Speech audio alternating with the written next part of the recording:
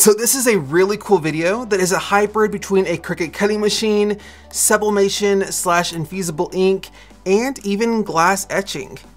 So let's get crafty. Hey, I'm Michael, and to make this happen today, we will be using a Cricut cutting machine. We will also be using a Cricut mug press like this one right here. We will also be using infusible ink. Now, this process that I'm about to show you is pretty exciting, or at least it is for me. Let me know your thoughts down in the comments below. But I'm going to be using infusible ink, but you can definitely swap this out for actually sublimation. We will also be using a file from crafty.net. So let's go ahead and hop over here real quick. And here is that file right here. So this is the leopard print pattern, and the sheer fact that we could go in here, download this, as well as up to like over 18,000 other files, and that includes sublimation files, SVG cut files, fonts, I mean, you name it, and not pay anything more than $9.99 per month is just honestly so insane. It's like saving crafty.net members so much money. Like, everybody knows that money is tight, and this is saving y'all so much of that money. Plus the fact that there is over 1,000 new files being added monthly. It's like, you never run out of inspiration. It's just so freaking good.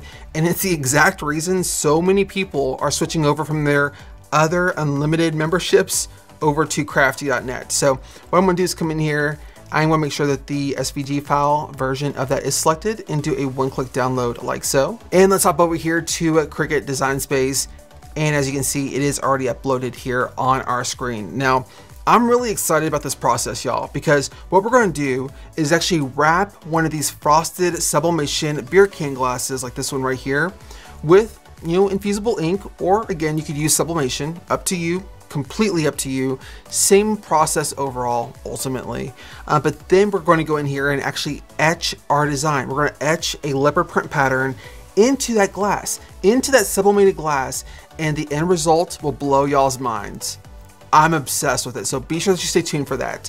Let's go ahead and basically map out a template for our beer can glass. Now, for something like this, I have already pre-measured this, and this is 5 inches tall. And as far as the width, this is 9.75 inches. So let's go in here to Cricut Design Space and open up a shape to create a template for that. We'll go in here and lock that proportion, and then put in here the 5 for the height. There we go.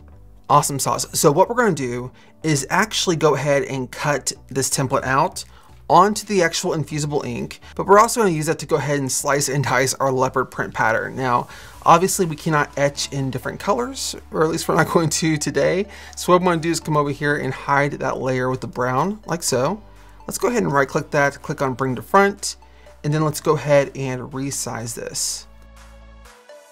All right, so I'm really liking that sizing. Before I slice this out though, I'm gonna come in here, right click this, click on duplicate, and then let's go ahead and position this back into place and click and drag over both of those layers, and then come down here and click on slice. All right, so we don't need that. We also don't need this. And what we are gonna be using instead is like this right here, this layer, as a template. So what we'll do is cut this out onto vinyl, and then we'll be able to actually wrap that around our cup after it has been sublimated or infused with the infusible ink. And then we'll go ahead and etch this into that glass. So let me go ahead and come up here to the top right, click on make it. And this is wanting to put this onto the same mat since it is like the same color. However, I want to switch that up a little bit. Let me go ahead and click on this 3 little dots, click on move object, click on new for the mat. And we can just put in here white.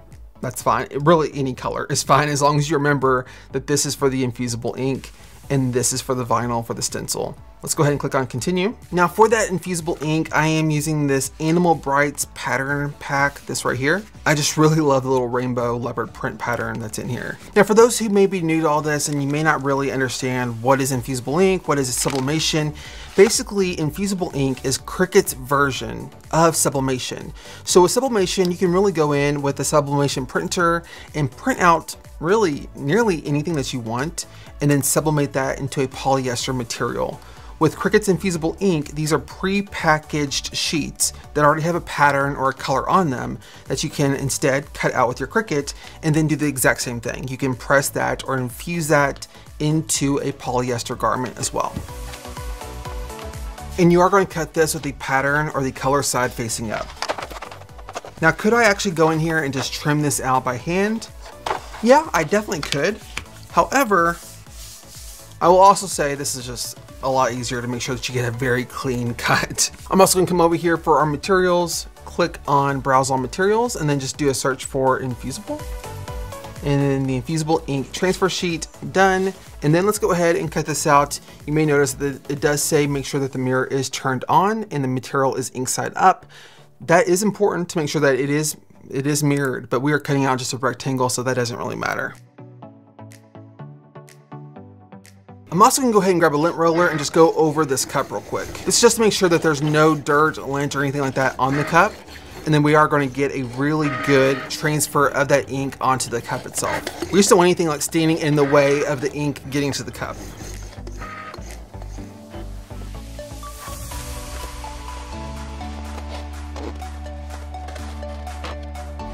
All right, so I have trimmed out around the design, and what I'm actually going to do that's different than what you would normally do with Infusible ink is I'm actually going to go in here and actually peel the transfer sheet, the carrier sheet, off of the ink itself. So we have just the ink by itself without that carrier sheet. Now, the reason that that is important is that it seems like the Infusible ink can get a little weird whenever you're applying it to something inside of a mug press when you're also using these little silicone mug wraps. This is from PYD Life. I found these and just fell in love with them, you guys. Basically, they were suggested to me on Amazon, and you can basically use this to wrap around items to make them fit inside of the Cricut mug press. I ordered those things so fast, like it would give you whiplash.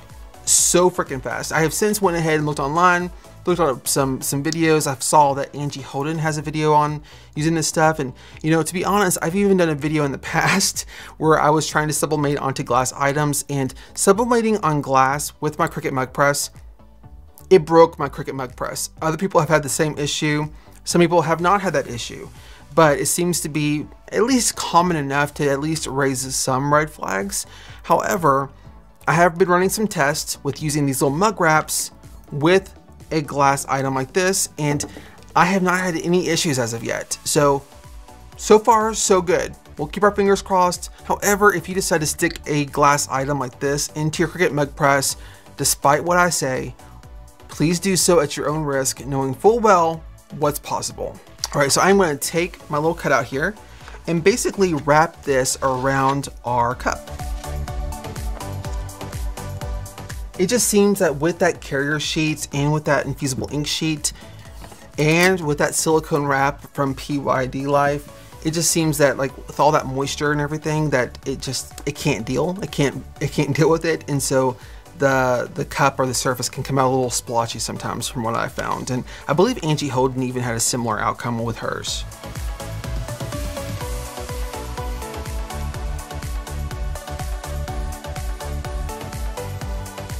All right, so I have pulled this tight and wrapped it all the way around this. I'm even gonna go down the center, like this little seam as well, just to hold all the pieces together. And yes, sometimes I can be a little excessive with the tape. I fully realize that. I'm also gonna take one of the butcher sheets that came with the Infusible ink, and I'm gonna fold it in half. I'm gonna go to wrap it around our cup and then just trim off the excess.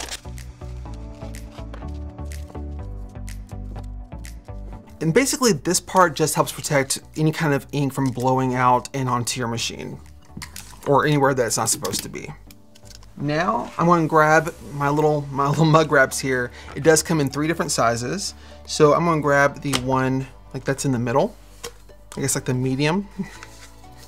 We'll go ahead and wrap it around here. And again, do this at your own risk. Let me go ahead and pull this over. Now this particular glass is a little too tall for this mug press. So what we're going to have to do is actually go ahead and insert this in. We'll press it. Then we'll go ahead and actually flip it around and rotate it around to press the back side. Then we'll flip it upside down, press it, and then flip it around again and press it again.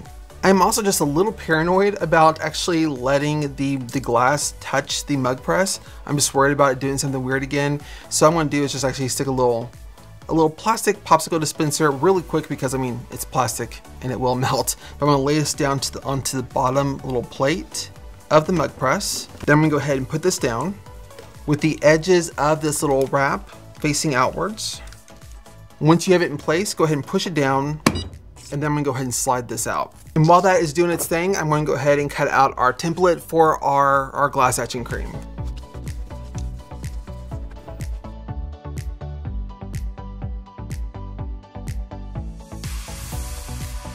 And let's go ahead and just remove the excess vinyl real quick. And everything that's not part of our design. All right, so this is done. As you can see, all the little white lights up here are filled. Let's go ahead and remove this. And what I'm wanting to do is go ahead, take this. You can see that the seam is facing outward right now. Let me go ahead and flip that around to where the seams are facing towards the back. Be sure that you're wearing some heat resistant gloves. Make sure that that's wrapped around nice and tight. We're gonna use the whole popsicle method again and flip it back in here again with the edges of this wrap sticking outwards. Go ahead and clamp this down and remove our little stick. Now it is pretty rare that whenever you go to repress this, once you flip it around, it's rare that the Cricut will actually want to do a full countdown. So what we'll do is actually go in here and set a timer for 2 minutes.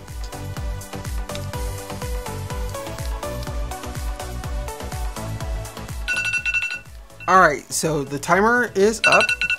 Let's go ahead and bring this back over here. I'm just gonna hold on to the glass, lift up the lid, and pull it out like so. Now, since this is a taller glass and actually too tall to be actually pressed inside the mug press, what I'm gonna do now is go ahead and just flip this over. We'll go ahead and do like the seam side facing out again. Wrap this around. And I'm just making sure that the actual silicone wrap is at the bottom side of that cup. Just making sure that we get all the pressure exactly where we need it. Now let's go in here, put it in the little popsicle stick again. Lay this down. Close the lid, remove the stick, and then again, it can be a little hit and miss on if it's going to want to do the full countdown. Just to be on the safe side, I am going to go in here and set a timer for 4 minutes. So since this is the first time we flipped this over, and we really haven't gotten anything or any heat down here at the very bottom, we'll just do a full press for 4 minutes, and when we flip it around again, it'll be 2 minutes. All right, so now we have our transfer tape to apply down to our vinyl. And I'm gonna go ahead and just remove the backing paper off of this vinyl. All right, let's go ahead and remove this. All right, so again, we're gonna go ahead and flip this around so that we are still working on the same end of the cup, but now just on the opposite side. So just flip that around completely. And since we've already been working on this end of the cup, we don't need the full 4 minutes, we'll just do 2 minutes. And in all honesty, a wooden popsicle stick would probably work so much better than a plastic one in a hot machine. All right, let's go ahead and pull this one out.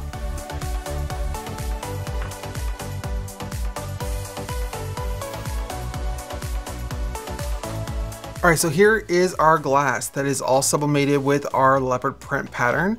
So what we're gonna do now is once this cools off just a little bit, I'm gonna go in here and we're gonna apply down our actual other leopard print pattern, but we'll just be using this to apply our Armor Etch glass etching cream.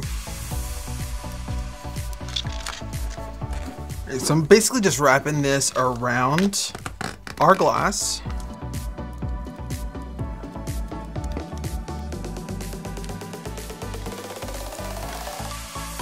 Now this doesn't have to be perfect, but as long as there are any bubbles smoothed out that is on the border of one of these cutouts where it's showing through to the glass, we would want to make sure that that is completely smoothed out.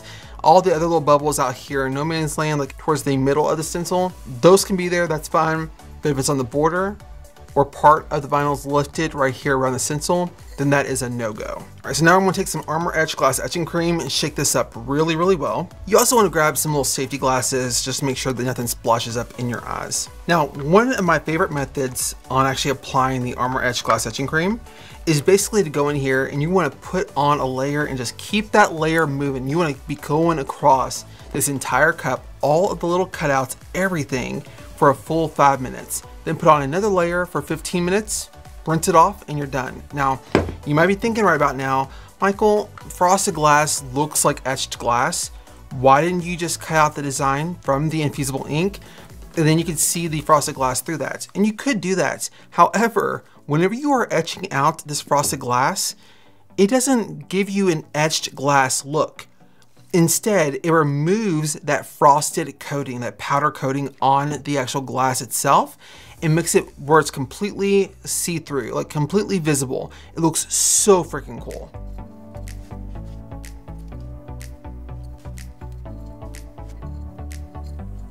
Now I gotta say that my original idea and my little prototype for this process was actually with like more of like a mermaid style pattern, and I was actually etching in mermaid scales onto the cup. And I showed it to my friend Crystal Ann over at Design Bundles, and she for one loved it, but two, she's like, oh my gosh, like you need to do a leopard print pattern and then etch in the leopard print. I'm like, so this is all her idea, I can't take credit for it, but I think it's going to turn out amazing. Let me know what you think of it down in the comments.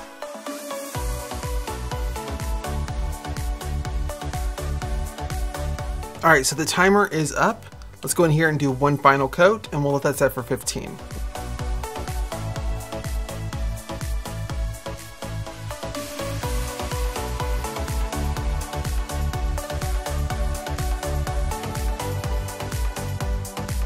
Hey, real quick, if you are new around here, consider stamping that subscribe button and ringing that little bell for all of the notifications if you want to learn how to best use your Cricut or how to do sublimation.